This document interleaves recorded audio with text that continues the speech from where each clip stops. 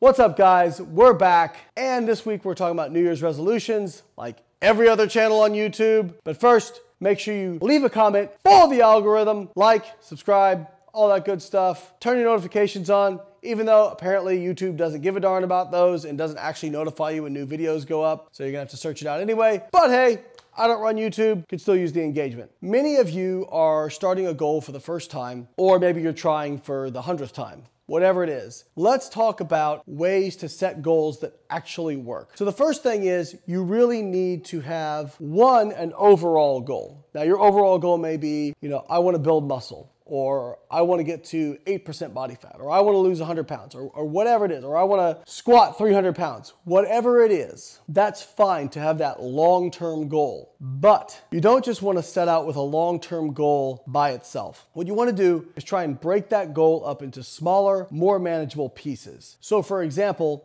maybe you say, well, I want to lose 100 pounds. Well, you say, in this next 8 weeks, I want to lose 15 pounds. And that's kind of a check mark for you, because 100 pounds can seem very intimidating. It's like if you're climbing a mountain and you're just focusing at the top of the mountain, it's going to feel like it's taking forever and you're making no progress. But if you focus on just the next ledge or the next ridge, now you actually feel like you're making some progress. The way they say is the only way to eat an elephant is one bite at a time. The journey of 1,000 miles begins with a single step. Insert your catchphrase. They're all very true. You have to break this up into smaller, more palatable segments, because otherwise you're just going to get very, very frustrated. The other thing I really think is very important when it comes to goal setting is having a very clearly defined why. Why are you doing this? I watched something with a guy who had had a heart attack and he lost 100 pounds afterwards, and he had a very clearly defined why. He said, I want to see my kids graduate college. His kids were like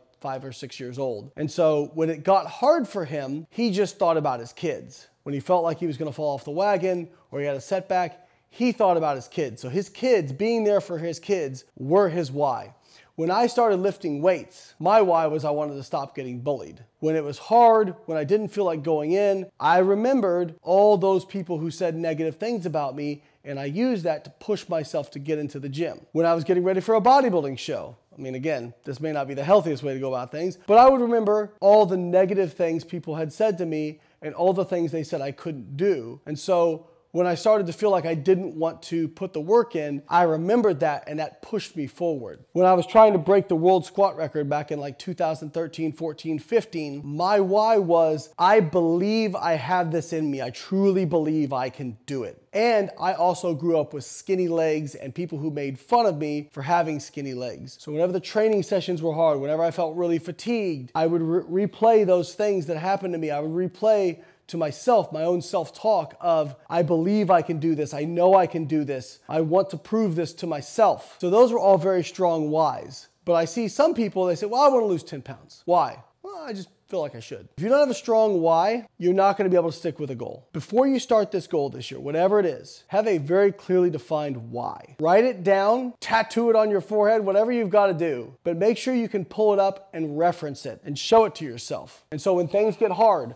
which they will, when setbacks happen, which they will, when you're frustrated, because you will be, you can pull up that why, you can look at it, and you can remind yourself, this is why I'm doing this. And so one of the great phrases is, when you feel like quitting, remind yourself why you started. A lot of people will ask me, Lane, how do you always stay so motivated? How are you always so motivated? And the fact of the matter is, I'm not always motivated. There are many, many times, whether it's the gym, work, whatnot, I don't feel motivated. So how do I convince myself to do the things I need to do? I'm a little bit robotic, to be honest. If I have a goal, I know that goal is going to require work, consistency, and time. And if any of those 3 things are missing, I am not going to get it. So to me, it just becomes arithmetic. I need those 3 things, and I need to do them consistently. Feelings don't need to enter into it. But I have a lot of experience with delaying gratification. I have a lot of experience with goal setting. I have a lot of experience and confidence being able to do that and push through setbacks because I've pushed through so many of them. The only way to develop that confidence is to do hard things. If you don't do hard things, you will not have confidence. If you do hard things, you may still not have confidence. But if you do hard things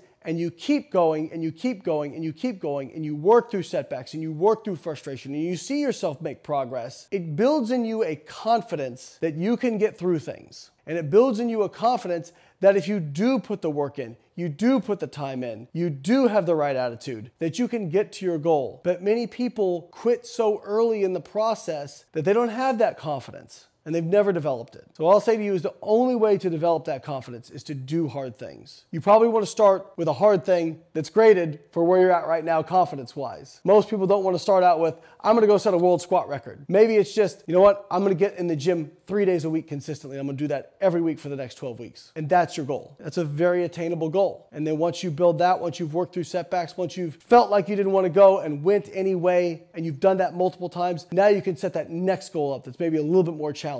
And then you do it again, and then you do it again, and then you do it again. And it's just like progressive overload with lifting. You will get to the point where you can do things that you never thought possible. I know because I lived it, because I was simply a nerdy kid from Indiana who everybody said would never amount to anything. Pursuing hard things in my life has allowed me to pursue more hard things, and thereby allowed me to pursue more hard things. And it's provided me with some truly epic moments in my life. And I'm not saying that has to be you, but I'm saying the way to truly develop confidence and reach your goals is to put yourself out there, put yourself in the arena, and do hard things and not quit. And the best way to be able to do hard things and not quit is to have a really strong why. All right, guys, hope you like this video. If you like the video, subscribe to the channel, and I will catch you next week.